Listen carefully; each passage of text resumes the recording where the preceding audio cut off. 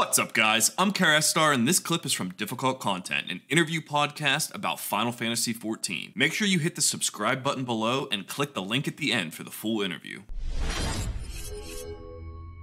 Let's break down EUREKA ORTHOS itself. Which job was your first solo clear on, and which was your last? So I went in as Paladin, because Paladin I thought would be great. I zoned into floor 1 as Paladin. I did one AoE pull, and then if you have ever been inside of EO, I'm sure you have, you may have noticed the monsters are ultra tanky, like right away. So after my first AoE pull on Paladin, I gave up on Paladin. I quit the run, and then I started a ninja run instead, because I was like, there's no way I'm doing this as a tank, first job. So then I did a ninja run. Well, I had to stop this ninja run at floor 60 because I ran out of potions. And also my AoE pull was not quite capped. So then I did Paladin again. So I went back on Paladin to get potions to finish my ninja run. But I got so little potions that I actually just finished the Paladin run first. My potsherd farming run was my first clear, which was my Paladin. And my last clear was actually like what is quote unquote considered the easiest job. It was Machinist. And the reason I kept Machinist for last, it was at the end of the 34-hour stream. So I knew I needed like something not that hard for the last jobs. Which job then was your easiest solo clear, and which was the hardest? Easiest solo clear? EO's hard, man, to answer that, because like if you're coming from the other 2D dungeons with a lot of experience, the jobs, they feel kind of samey. They feel very similar. I would say Samurai was probably my easiest solo clear, and I can't even tell you why. I just felt the easiest. Maybe because I like pressing the buttons more than the other jobs. The hardest one was definitely Astro, unsurprisingly, because Astro is really hard job in the other 2D dungeons. Still wasn't that bad though, but it was like compared to the other jobs in EO, it was definitely the hardest. Which job was the most fun to clear on, and which was the least fun? Most fun has to be Samurai, definitely. Such a fun job in EO. And I think a big reason why Samurai is so fun is because if you're raiding on Samurai, then you have to make sure you use all your bursts at the same time, right? Because you want to get it done under your 2-minute burst window. Don't have this in EO though, because Samurai doesn't buff itself. So what was really nice on Samurai is I could go on a monster, use, let's say, my mid array and then something else, kill it. Then I could go to the next monster and then use another burst like my OG,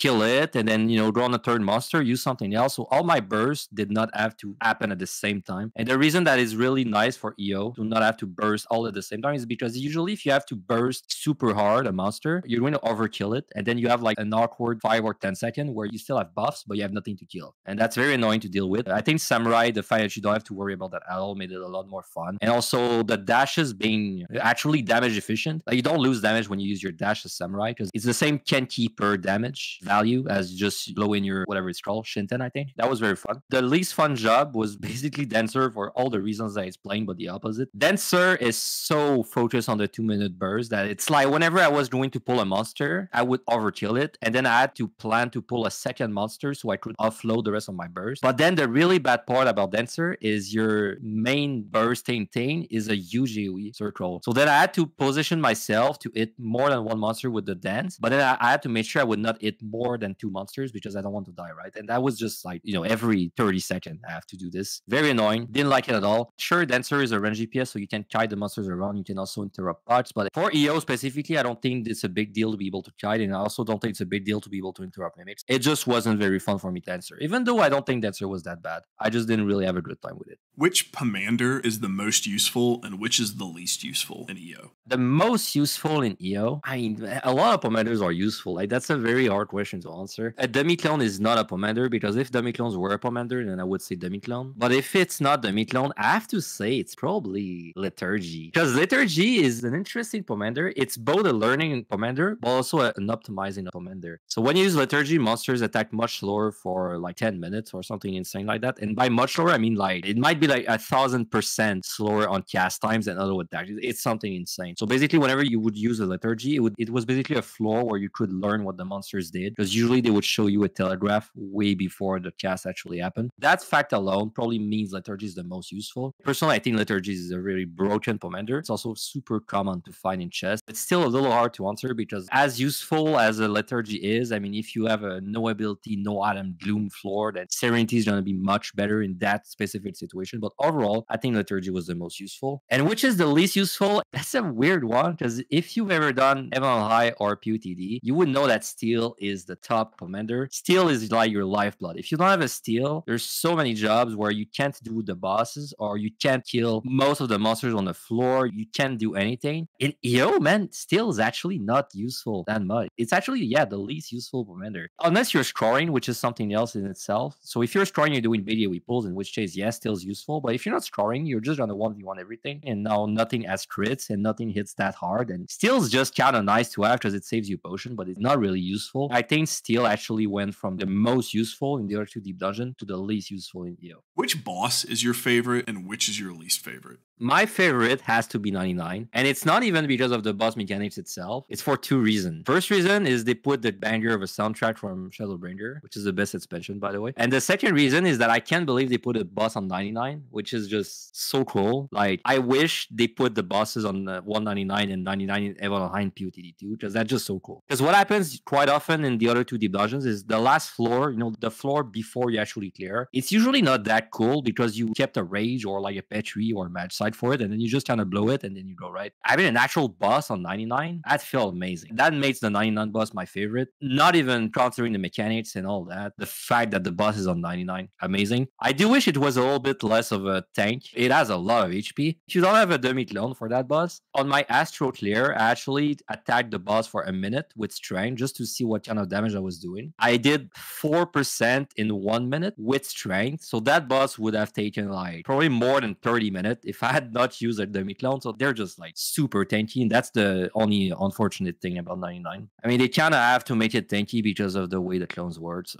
that's just life. And which boss is my least favorite? I'd say it's the Tiger. The Tiger would be the 70 boss. The Tiger is just so freaking tanky, but he also doesn't really do interesting mechanics. Like, all he does is a line thing that you have to walk away from, but it doesn't even hurt. So you can face tank it with steel on any job. Then he does it in and out. Then you just dodge a few AoEs, and then he does it in and out again that you have to stand in a specific spot for, and that's it. That's all he does. The Tiger actually reminds me of Heaven on High boss design, which is like super static mechanics where you can always stand in the same spot to do them. Plus, it has the same like kind of HP sponge problem. 70, not a fan. My least favorite for sure. As a deep dungeon player in general, are you happy with EUREKA Orthos? Do you think it's a success with the general public? And do you think it's a success with the deep dungeon community? And I love how you phrase that question. I love that you ask the success in the general public and then the success with the deep dungeon community. Because every time someone has asked me that question, they ask me, what do I think of EO? And then I get flamed in the comments. Yeah, we're trying to avoid you getting flamed in the comments here. So two-part question. So am I happy with EO? I know there's a lot of other veterans for the deep dungeon community that are unhappy with EO. I'd say in general, I am happy. I think it would have been better. I think it would have been worse. I'd say it's about as fun as MMI for me. And, you know, I spend a lot of time in MMI. So do I think it's a success with the general public? I think it's a huge success with the general public. Almost anyone I've talked to, they enjoyed EO. And a lot of these people, they truly despise PUTD and Heaven on High. Now, I don't know if that's because EO is shiny and new, so they actually went out of their way to go on the higher floors, but like, they've never done the same in the other deep dungeons. I don't know, but I would say, like, from talking to everyone that is not already super deep into deep dungeons, almost all of them enjoyed EO. In fact, I even did a group run with my friends and we had a blast. So I'd say, yeah, huge success with the general public. Do I think it's a success with the deep dungeon community? That one's rough to answer. There's definitely people in the deep dungeon community that, you know, they love it. Me, I don't love it. I like it. I'm happy with it, like I said. There's a lot of people that are unhappy with it. It's because it just feels very different. As Sage 9 TV said, it doesn't play like a deep dungeon. At least if you're trying just to clear normally, it's a very different experience. I think a big reason why veterans, they don't enjoy EO as much is because if you're a normal player, and by a normal player, I just mean like someone that is going to do the content like once and maybe a few times for the mount and you're done. You want to go on your main job, you want to get it done, and then you want to get out. So they kind of balance EO like that. In EO, the reason crits and auto attack damage is gone is because it was their way to make jobs more balanced with each other. Because now that you don't have to care about surviving, then it doesn't really matter if you're samurai and your defensive suck, and it doesn't really matter if you're a tank, because it doesn't really matter because you can always just kill whatever is in front of you. That was an intentional thing they did, which the general player loves, because now they can do it on their job. But for people that are kind of messed up like me, and we just do this content over and over on different jobs, that's bad. Because if I play samurai and then I play dragoon, I don't really get a different experience because the whole defensive aspect is missing. tanking, and then it's just really doing my rotation, right? It's kind of like a raid tier. I call EO quite often the Raiders Deep Dungeon, and I think that's a big reason why is because it feels kind of like you're just doing your DPS rotation for most of it. Since the jobs are mostly balanced with each other, then you're gonna get somewhat of a same experience between the jobs. It's why I said I like that you asked a question in two parts, because even though I said all these things, and even though it sounds like I'm trashing EO, it's still a success with the general public. And I know for a fact if they just release PUTD 2 or like MLI 2 with the same auto attack stuff, the crits, people would have disliked it and they would have never made another one again. I think that's just the natural progression of thing. I think it's a modernized Deep Dungeon, and that's just the way it is. I mean, there's still pleasure to be found even if you really like PUTD and MLI. For me, what I really like in EO is scoring. I happen to score like 90% plus of my runs. I can still find a lot of fun in EO, even if it's different. Last thing to say about that is, yeah, EO is very different from the other two Deep Dungeons, but then they didn't really delete the other two. You can choose now. Like maybe you want to deal with mechanics, then you go inside of EO. Maybe you want to get one shot by a Manticore, or you go in Heaven on High. Maybe you want to get screwed by a treasure room, so you go in PUTD instead. If you could change one thing about Eureka Orthos, what would it be and why? I wish they made auto attacks more damaging, and they also made crits a thing again. I acknowledge that people, they would dislike it. Like at the very least, it's kind of a little bit of copium and hopium there, but if they ever made like a hard mode of EO, then I wish that's something they did for it. We have Savage and Ultimate and all these added difficulties, and like if they ever did something like that for EO, that's one thing I would love to see. Crits back and more auto attack damage. And I did not mention the 1 to 30 nerf because everyone wants that. The easy cop out answer would be, I wish they made 1 to 30 less tanky, because man, monsters are hella tanky on that set. Like no one likes the 130 grind. Not the casuals, not the pros, not the scorers. Like, no one likes it. So I don't even know why they're not nerfing it. Maybe in 5 years when they release a new Deep Dungeon, they'll give it a patch, but who knows. If someone's new to Deep Dungeons and has never attempted a solo run, which job would you recommend they start on? Oh man, that's the question. I get asked this 100 times per stream. Let's go for either 3 Deep Dungeons in order. If you're new to Deep Dungeons and if you've never attempted a solo run, I would say going for EO first is a safe bet. In EO, there's a high chance that you can just run your main job with about the same difficulty as if you were doing another job. So for EO, you just want to clear on your favorite job that you're the most comfortable on. Unless your favorite job is something like Astro or Scholar. In which case, if your favorite job is Astro or Scholar, I would say go for your second favorite. But as long as it's not these two jobs, EO, just play whatever you feel like playing. For Heaven on High, I would say you want to go for the tank. The Manticore is not going to one-shot you. It's going to 3-shot you instead. So actually have a little bit of time, think of what you're going to do. And for PUTD, you actually have some options. You can do like a high damage DPS that can kite. Something like Machinist or Summoner is very strong. Or you can do a tank. I would say something like Warrior or Dark Knight. It's kind of the same as Heaven on High. If you're playing a tank, you're going to have to manage your time better than a DPS. But it's still a good time. And for PUTD, I would also say it's a fairly safe choice to go something like Sage or White Mage. So PUTD, you can actually branch out a little bit. Heaven on High, the auto attack damage and crits are just so beefed up that going as a tank is highly recommended for your first clear. And EO, whatever job you enjoy, as long as it's not Astro and Scholar.